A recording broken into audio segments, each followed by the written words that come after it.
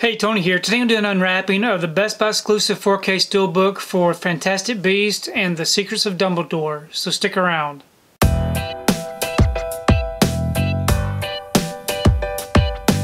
So I received my order for the Fantastic Beasts, the Secrets of Dumbledore. This right here is a Best Buy exclusive 4K Steelbook.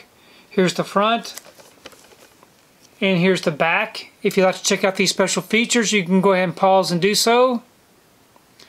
I'm going to go ahead and remove this from the wrapper and we can take a closer look at this Steelbook. Okay, I've got the wrapper off and the J card removed. Here's the front of the Steelbook. It is a matte finish, no embossing or debossing. And then here's the back. We open it up and it is a continuation from the front and the back. Really nice looking image. And then on the inside we do have a digital code and we have our 4K disc. And we have our Blu-ray disc. And we do have some inside artwork. So really nice looking image. Really nice looking Steelbook.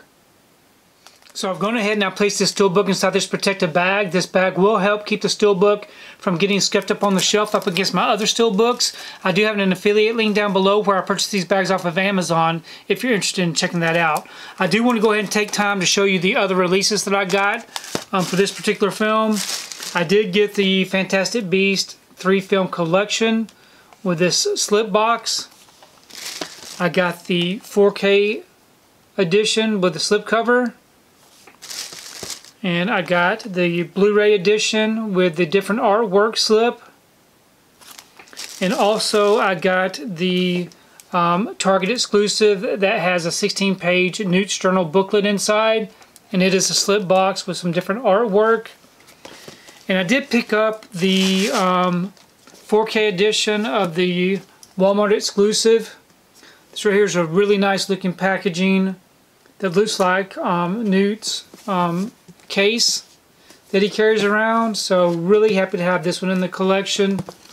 I may go ahead and do an unboxing of this if anybody wants to check that out. But please leave me a comment below. Let me know what you think about this particular Steelbook release. Also, let me know if you've seen the movie and what you thought about it. I did want to see this one in the theater, but I did not get a chance to do that. So I did watch it on HBO Max when it came out. And it started off slow, but I really did enjoy the ending. So I'm very happy to have added this one to the collection. If you like what you saw here today, please give it a thumbs up and share the video. If you haven't subscribed to my channel, I really appreciate it if you subscribe. If you do subscribe, please remember to hit that notification bell so that you can be notified every time I upload a new video. If you haven't found me on my social media accounts, I'm on Instagram, TikTok, and on Twitter.